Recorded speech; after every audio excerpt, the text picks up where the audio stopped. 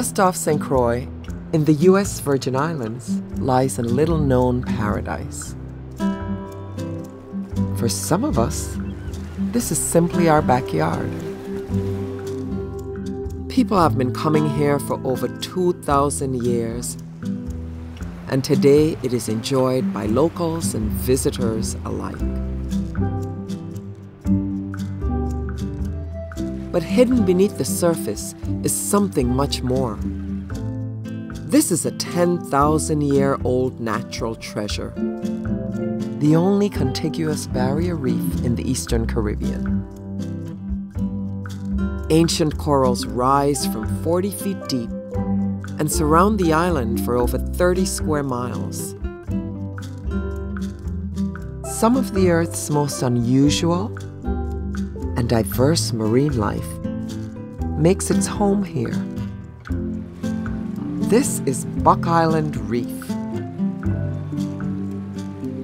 Buck Island Reef National Monument was established for a very unique barrier reef system that wraps around 2/3 of this island. President John F. Kennedy had the foresight to make the island and its reef a national monument in 1961. He called the reef one of the finest marine gardens in the Caribbean Sea. In the words of the proclamation, he created the monument to preserve this area of outstanding scientific, aesthetic, and educational importance for the benefit of the people. We have something so special right here in the Caribbean that it became part of a national park system. You begin to realize that only a select few places ever make it to that status.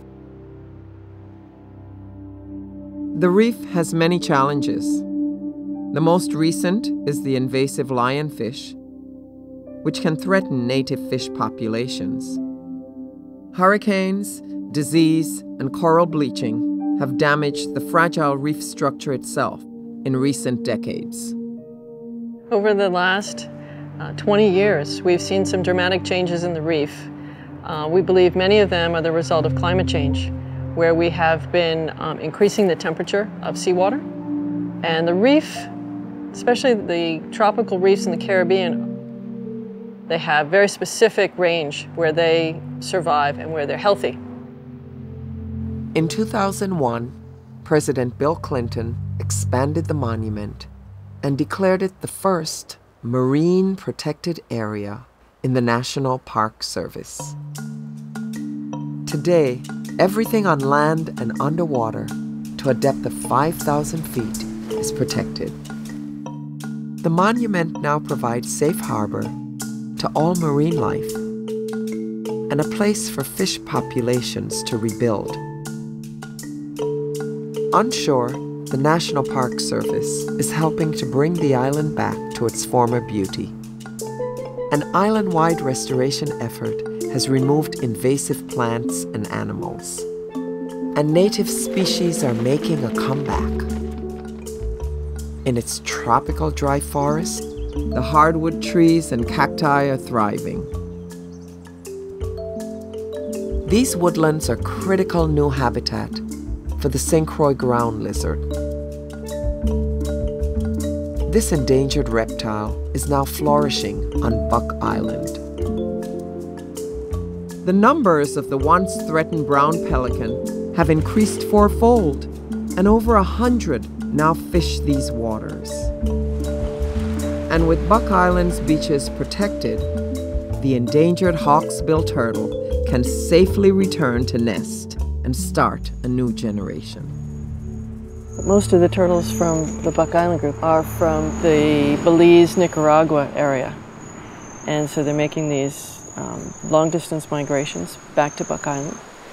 This turtle has most likely been coming back to this same beach for 30 years. She is so old and worn that the overlapping part is missing. She's covered herself in dirt. Even though each female hawksbill lays about 140 eggs per nest, most will not survive to adulthood. when she starts that beautiful ballet with her hind flippers, and she's digging and using her 5 bones like our hands to scoop out that sand and move it aside, and then finally she gets just ready to start dropping eggs. I just love it every time.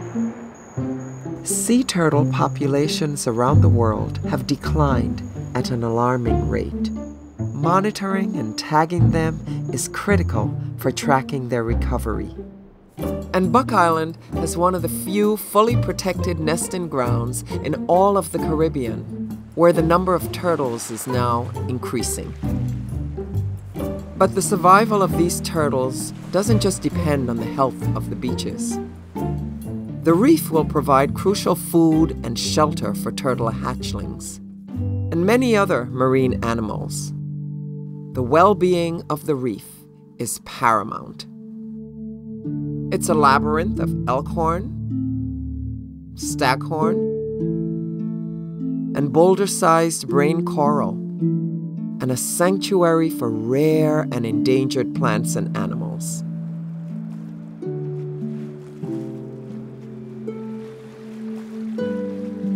The wind is shifting.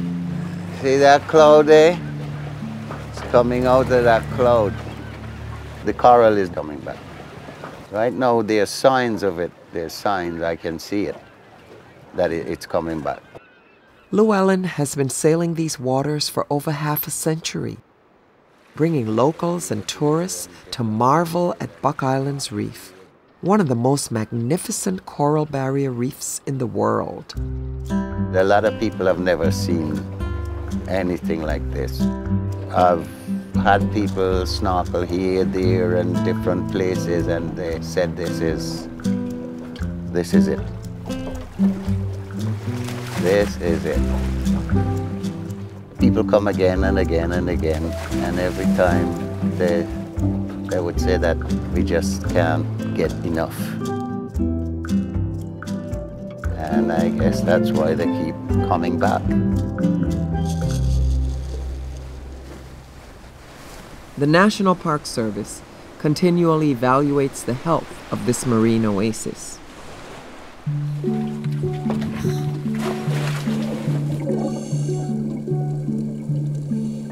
Doing fish counts, coral assessments, and tracking turtles.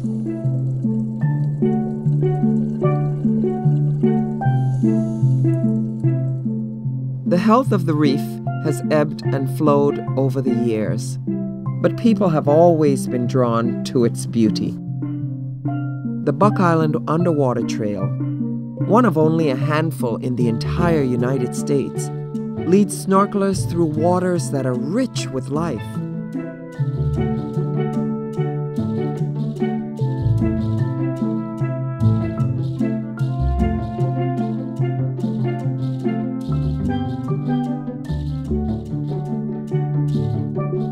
Even on the protected shores of Buck Island, survival is not guaranteed.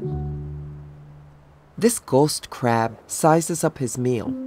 It's quite a mouthful, if he can get it in his burrow. Few of these hatchlings, only 1 in 1,000, will survive to adulthood, 25 to 30 years into the future.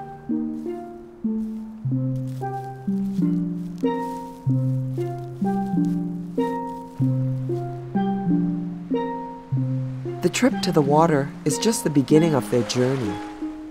The female hatchlings will not return to Buck Island for several decades.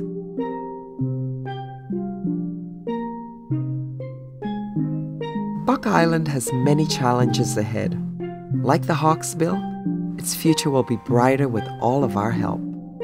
The National Monument will be here for many generations to come, offering quiet solitude and unsurpassed beauty, and protection for a unique and imperiled tropical world. When people come to Buck Island, the first thing they'll see is this beautiful white sand beach.